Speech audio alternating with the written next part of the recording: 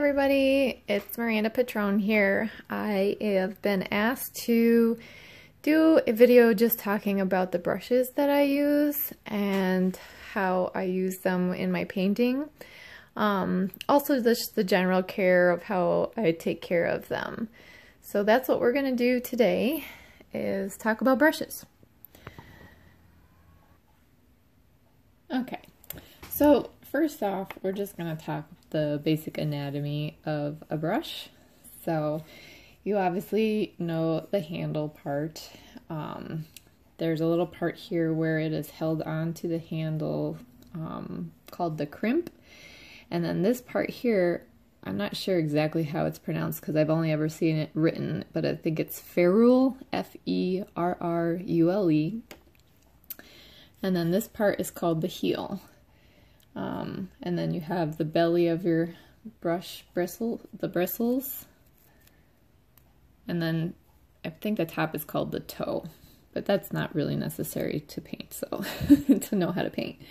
So just a basic idea. These ones are just cheap, like budget type brushes that I got at my local craft store a long time ago. And they work really well, the synthetic type brushes. I think that if you're using oil paints, it would be nice if you could afford to do the sable brushes, but if you're just doing acrylic painting, you don't really need to go for the super expensive sable type brushes. When you're painting with acrylics, it's good to keep the brushes wet, damp, so I always have a jar of water sitting here with me that you can see.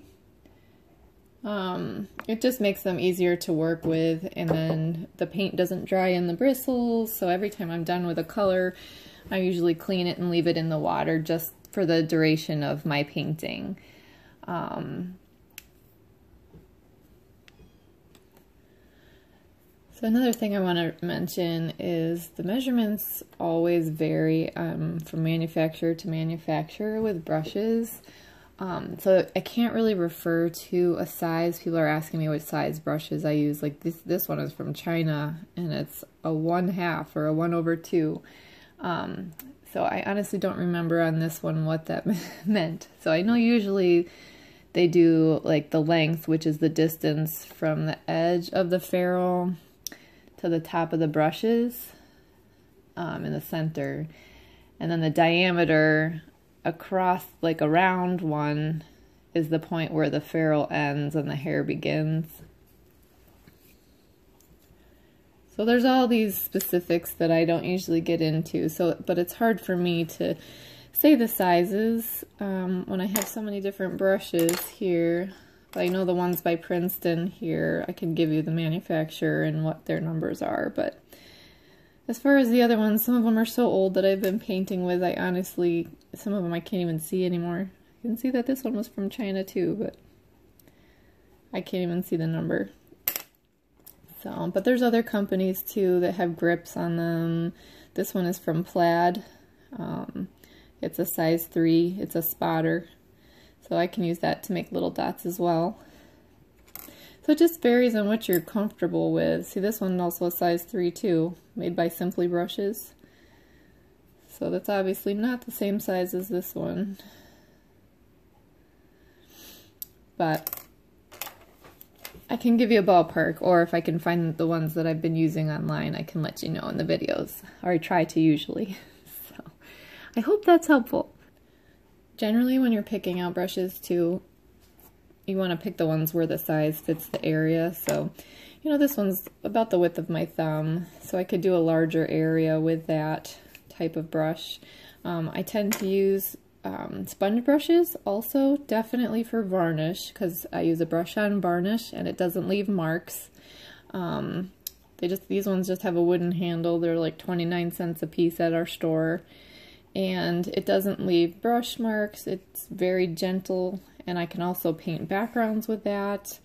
It's actually more versatile than you would think. So I use that often, but we'll show that a little bit later here.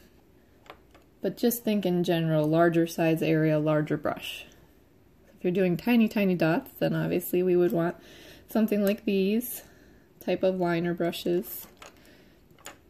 to help us paint the little dots. I think this one actually, somebody said in one of the videos, it's a makeup liner brush. But I honestly have no idea where it came from. Sometimes stuff just shows up in our house, and we use it. Alright, the first thing I think I will show is the larger sponge brush.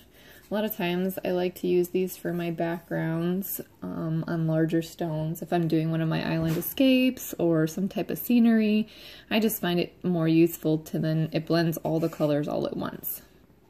Okay, so I have some paint here. I'll just show like a general sunset type theme, and that's going to be with the sponge brush. So I just kind of pour them sometimes on my canvas or stone so that they just meld into one another. And if it's a decent sized area, these are helpful to use because then I already have the paint down on the item that I'm painting.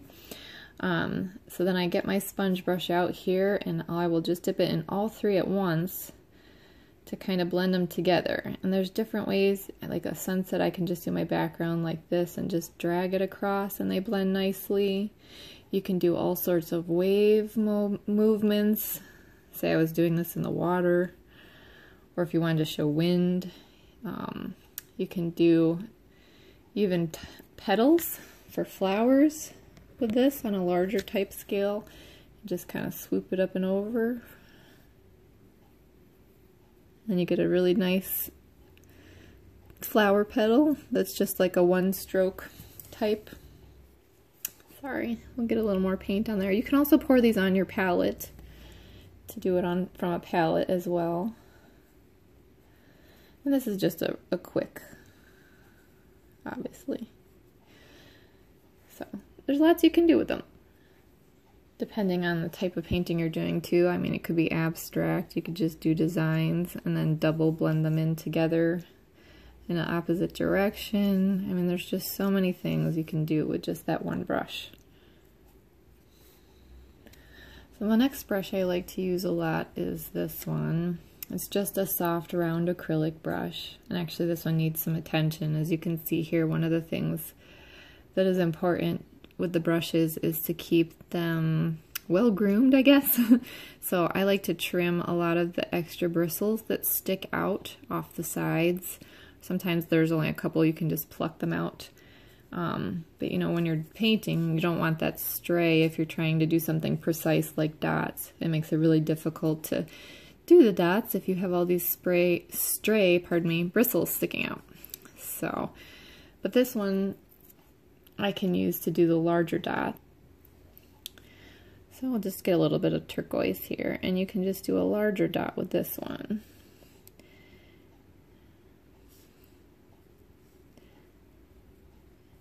And like I said, those stray bristles need to be trimmed so that I could get a better dot, but it's useful for larger dots, or you could also use it for the painting of the background. Sometimes you can just blend like this and then put the next color on while it's still wet and blend that one in. If you were doing waves on an ocean or something like that, you can always do your next color while they're still wet. It'll help you blend, to just blend them in like that. And then you just don't have a clear-cut line across. So you get kind of the oceany look. And I don't push down too hard and keep working at it, because a lot of times then you'll start getting bristle marks. And sometimes I don't want that on a piece, so I don't use them with a lot of pressure. So this one is just a smaller round acrylic. Like I said, the sizes on these are weird. So this one is a 1/2 inch long bristle, but it says size 2. But you can do dots with any size, soft round acrylic brush. And you can get the synthetic bristles, like I said. A lot of what helps us with the dots is the fact that the paint is a good consistency. So this is water-based acrylics. And you can see it gets a good drip off of the brush. And you can just kind of work it around into the size that you need. Sometimes also what I'll do, especially with the smaller dots, here's my my spot angle detailer. angle spot detailer, I guess, from Princeton. And while something is still wet, I can always steal from that dot if I want to do smaller ones around it like this. You can just steal the paint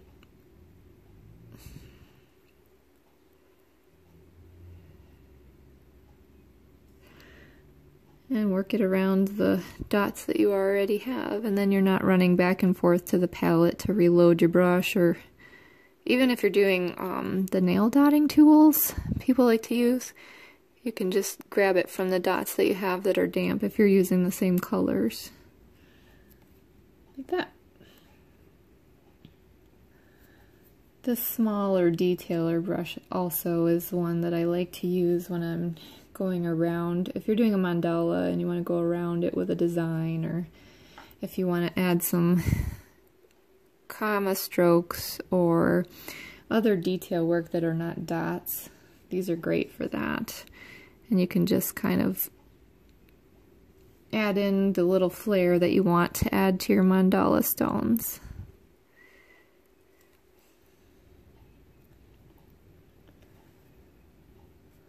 Then you also have people, they do a dot drag, but it's also a comma stroke with a paintbrush that you can just push down hard initially and then just let up at the end to get the little tail of your stroke.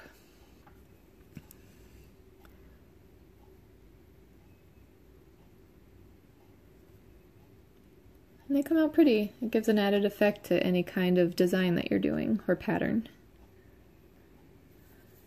So when you're done doing your artwork and you pull all your paintbrushes out of your water jar, cup, or whatever you're using, it's a really good idea to make sure, this is what I do anyway, is I dry them initially, but then I also keep them on their side to dry. I don't put my paintbrushes end up, like a lot of people hold them end up to dry, and I don't like to do that because a lot of times what will happen is water gets down in your ferrule and it will rust. And I mean, the really good ones are probably made of decent metal and they won't rust, but you can see this one got left in the water for a while and the wood handle even started cracking, and my kids like to do that, leave them in the water. But see, even this, the paint is coming off the sides of the handle, which is really unfortunate. It's not the best way to treat your brushes. So I like to let them dry on their side. Then they also keep their shape. I'm not sure if you air dry them standing up how that would change it, but obviously not point down. And that way the water doesn't get up in the sides. But you can see on this one too, there are different types of brushes. This is one of the flat angled brushes, but this one was wood handled and got left so that water soaked up into the ferrule and got all up the handle and cracked. So it's, a lot of times I like these ones because they're the plastic handle, and then you have, obviously this isn't going to happen because the paint's not going to crack. It's not wood, it doesn't swell. So yeah, so this brush here, the makeup one, it's a liner detailer. It does the same little dots that this one does, and you can get it now. I think Target has them. They're the eyeliner brushes, and they even have angled ones now for $3. The Princeton one, I think on their website they're selling for $7.96. I got this one at my local store for $3.75. I've seen them online at other stores for that much as well, the wholesale stores, Artsorama type things like that. But yeah, so these ones too are just the synthetic soft round acrylic brushes. Okay, well, that is the basics of what I have. I don't want to go too far into detail, but if you all have more questions, I'd be happy to answer them. And I look forward to doing more videos. I hope you enjoyed watching. Please feel free to like and share it, and leave some great feedback below, and let me know anything that you would like to see in videos, or other things you want to see painted, different brush strokes. I can do that for you as well. I am looking forward to this, and I hope that you have a great day.